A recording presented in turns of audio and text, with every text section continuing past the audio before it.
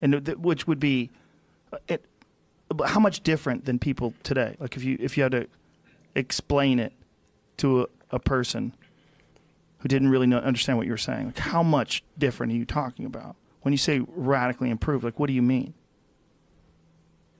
You mean mind reading? It would be difficult to really appreciate the difference.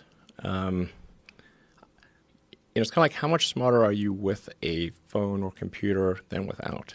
You're vastly smarter, actually. You can answer any question if you're connected to the internet. You can answer any question pretty much instantly. Any calculation, your phone's memory is essentially perfect. You can remember flawlessly.